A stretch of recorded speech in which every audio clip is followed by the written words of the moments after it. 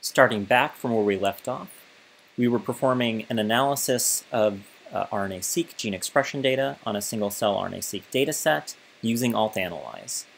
We just did a comparison analysis between a series of known covariates or known comparison groups, such as blastocyst, 8-cell stage embryo, pluripotent stem cells, among others. Now we're going to do an unbiased analysis where we have no idea what the groups are. There were a lot of single cells analyzed in the study that we're referencing here, the single-cell RNA-Seq profiling of human pre-implantation embryos and embryonic stem cells. And to do the kind of analysis we want to do, the unbiased single-cell analysis, we're going to go back to AltAnlayze, start it up again. Again, we're going to say other ID and symbol because this is normalized outside of AltAnlayze. So this is really external data, which is fine. We're going to select our expression file that we had generated before, an expression input, save results to that same directory, continue. Again, this is non-log RPKM data. And we can leave the other options pretty much as they are. That's fine. Again, an adjusted p-value is better. We'll do our pathway visualization again. And then instead of hitting continue here where we have our group specified, we're going to select this option at the top that says predict groups from unknown sample types. You get this new window here with some additional new options. This is very similar to the hierarchical clustering expression viewer window that we saw, but there's some very important differences.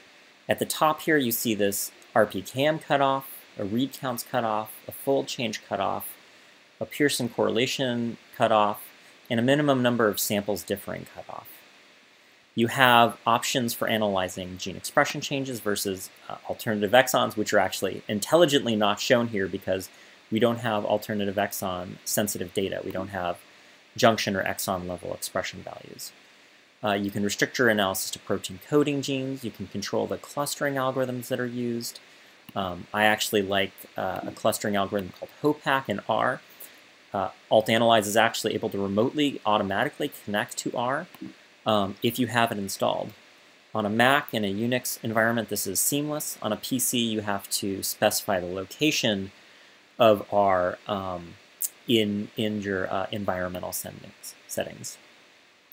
There's also a number of additional options here. You can actually select pathways that you want to restrict your analysis to, but at the same time branch out and get correlated genes to those genes in those pathways. This is an additional kind of more focused but useful discovery option. You can choose to eliminate cell cycle effects. This is going to remove genes associated with cell cycle and actually clusters of co-regulated genes where there's really any genes associated with cell cycle. So these are the default options. One thing I need to change here is to change this where it says 50. We actually don't have read counts that are specified because we don't have a separate read count file, unlike this default AltAnlayze file. So we're just going to set this, actually set this to 0.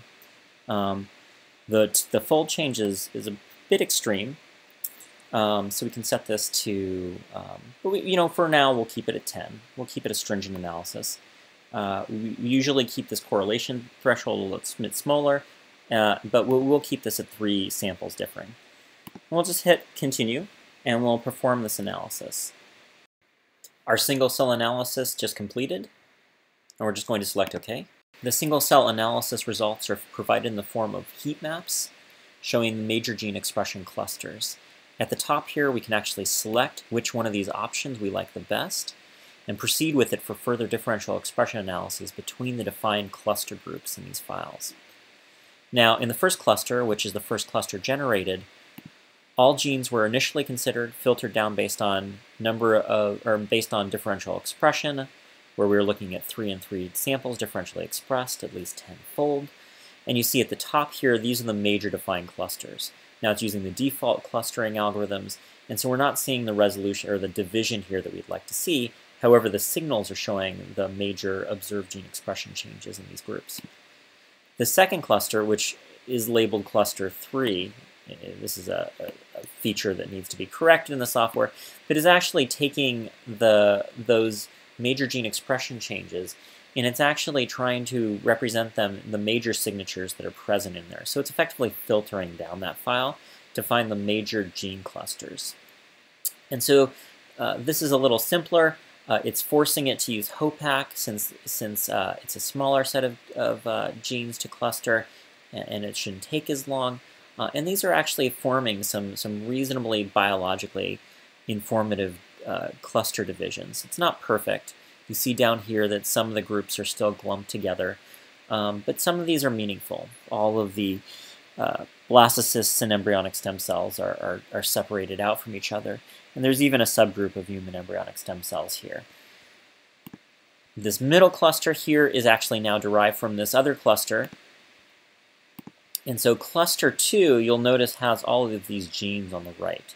And the reason why is that this is a driver gene prediction analysis. That last cluster we saw, genes are identified from each of those clusters. Genes in those clusters are identified, particularly transcription factors that are observed to be central to those clusters and are actually selected to go back and are correlated to all genes within the data set. These now derive, theoretically at least, more homogeneous gene expression signatures and identify interesting transcription factors that actually might be driving these distinct groups. And you actually see the clusters at the top are a little bit more divisive, which is what we want, and potentially more biologically meaningful, and ideally in some situations are dividing predicted biological groups up into subgroups that are more meaningful. And so if we wanted this cluster 2, for example, we would select it. So you say use selected and continue, and we'd run the standard differential workflow analysis we just ran when we knew which groups to select for. We can also say we don't like this. We're going to recluster.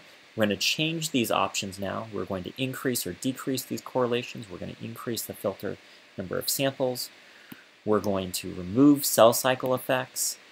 So these are all different options we can do. Instead, I'm actually going to go back, rerun this analysis for a restricted set of samples. We're just going to look at the blastocyst and embryonic stem cell samples, which PCA showed us at least were very similar to each other. So we want to amplify those effects.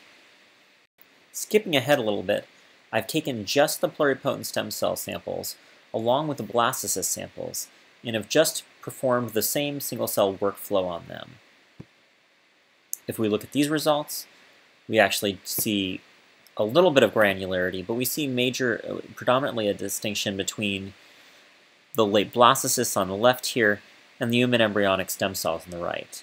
Again, with some of the human embryonic stem cells showing some differences, but these effects are not huge. The late blastocyst, however, is showing some differences, and is showing, some of these are showing a human embryonic stem cell-like signature, whereas some of these are showing an absence of the major blastocyst signature we saw before. If we look at our drill down driver-based results, we see, again, this is recapitulated. However, we see some nice driver genes that could be used to distinguish these more clearly defined subgroups now, which are largely present in the blastocysts, but less so in the more homogeneous human embryonic stem cells. Like before, we could iterate this process. We could go back and change the settings. We could look only at certain pathways. We could change our correlation coefficients, and those are all reasonable approaches, and I recommend that. An alternative approach, or at least a parallel approach, is to use the hierarchical clustering tool that I showed you earlier. You can actually do quite a bit of single-cell exploratory analysis with that tool. And with that, that's what we're going to hit on in our next tutorial. But for this tutorial, this is it. And if you have questions, please feel free to contact me. Thank you for listening. Take care.